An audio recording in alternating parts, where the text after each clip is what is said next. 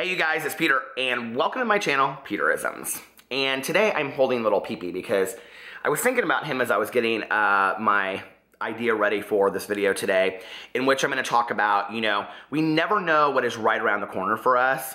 And I'm going to read the last post that I wrote on my very first blog. And it actually is from August 24th of 2008, the day before I met Alex. And similarly, the day before this little guy indirectly came into my life and became my best friend. So, I think it's a valuable lesson. I get messages from people all the time and they'll say, I'm going through, this horrible breakup. I can't go on. I'm not going to be able to go on one more day. Or people will say to me, I don't know what my life holds for me. I don't know if I should move. I don't know if I should stay. Somebody will say to me, my mom's going to die any day, or my dad just passed away, and, I don't know what to do. I don't know how to move on. And like I've said recently that I learned from Oprah and Maya Angelou that, in those moments that you're going through something horrible, look up and say thank you, because you are literally on the precipice of learning a very valuable lesson or having the door to your next journey open for you. And I truly, truly believe that, right? And it's interesting because I have always known that I started my very first blog out of being very lonely, right? And I would go around and drive around at night and get coffee and listen to music and audiobooks, and then I would come home and I would write these blogs.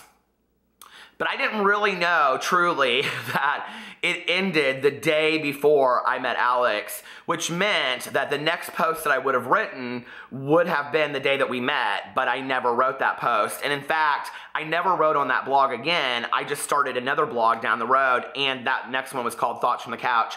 And what happened was that it had kind of cathartically worked its magic, and I was done. I didn't need to write anything else. And when I go back and I read that first, blog, like all of the posts together, what's very interesting to me is that it's very obvious that I was grieving my past relationship and that I was looking for something else in my life. I was looking for my next love. I was looking for my next, forever person, as people say, and things like that, I guess I found him because we're still here, and there was no need to continue that blog at that time. I remember months later, I don't even know what happened. I guess I probably just stopped writing on it, I remember months later having a conversation with my cousin Caroline, and we were talking about blogs, and I missed writing or whatever. And she said, well, why don't you write it from stuff that you've learned, doing what you do as a living, at that time being a counselor or whatever. I had just, left where I was working. And I said, that's actually a really, that's a good thing, a good point that I could do that. So that's what my next blog was about, Thoughts from the Couch. It was actually lessons that I learned about myself and in life from people that I had met, in practice through the years and whatever. And, then that went to the next thing, When you look at your life overall, and it doesn't have to just be, this string from one blog to the next. It can be very much, like one sport to the next, or one friend group to the next, or one career to the next, or one job to the next. But I think that when you look at it overall and you stand back, you can see a pattern or a theme to the choices that you make in your life. And for me, storytelling has always been the theme that has existed. And when I look at that now, whether it be in video form, and I do not write on a blog anymore, but I still do write of my books, whether it's, in video form or writing my books or a blog from the past or reading a story from the library when I was 5 years old, that has always been the language that I have spoken, has been stories. So anyway, I wanted to kind of read to you a little bit of this last blog, and it's interesting what it's titled. So this is from August 24th of 2008, and it's called The Oprah Show. And I'm going to edit out the list part, but I do want to read this to you. She really cornered something on the market when she started her My Favorite Things show. But wasn't it Julie Andrews who sang it first in The Sound of Music? I thought so. I've always been really interested in reading other people's best of lists, whether the list contained books, movies, or places to travel. So I was sitting around tonight, bored, drinking coffee, trying to decide if I should clean the fish tank or take the dog out for a walk, when I decided I would make a few best of lists of my own. Now, it's important to note that my lists do not contain the unoriginal books that must be read to impact someone's life, such as The Fountainhead or the Bible. And most of my favorite movies, or movies I feel that everyone else should see, are not Oscar winners. But I don't think it matters, since my list so constantly changes. It will be interesting to look back someday Here we go. Look back someday and see where I was at this point in my life and what had seemed important and what is no longer important to me. It's funny how those things change as we age and become different people, and the things that once were important to us are no longer important at all. Anyone that knows me knows that I am an avid reader and movie watcher, so there is no way to put all of my favorites on any kind of list.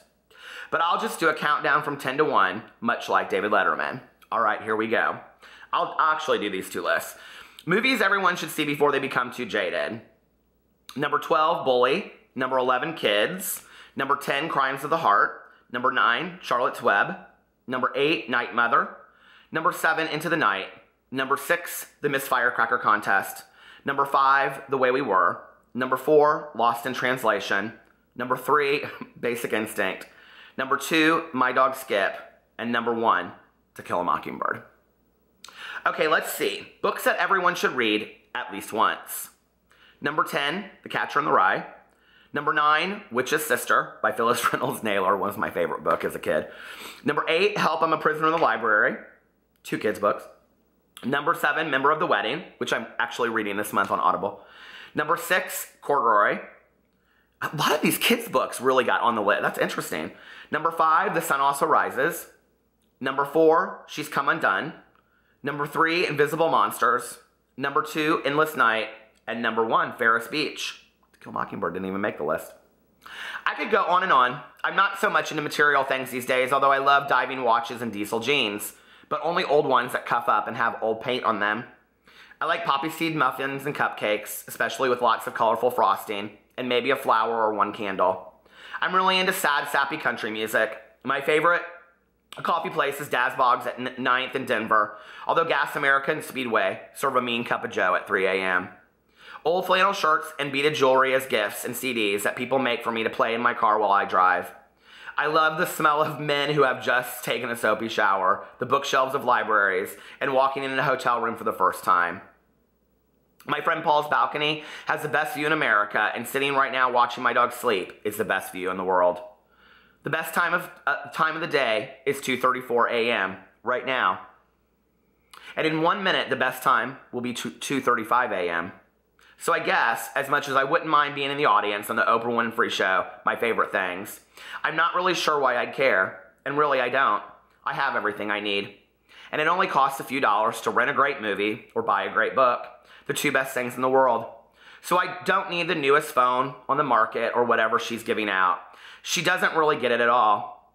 If she had a real My Favorite Things show, she might take a look at the little things that matter to her. The top of my list would be a phone call from a friend I haven't heard in a while. Or maybe a postcard. No one sends postcards anymore. Maybe I'll start that tomorrow. I love you guys, and I'll see you later.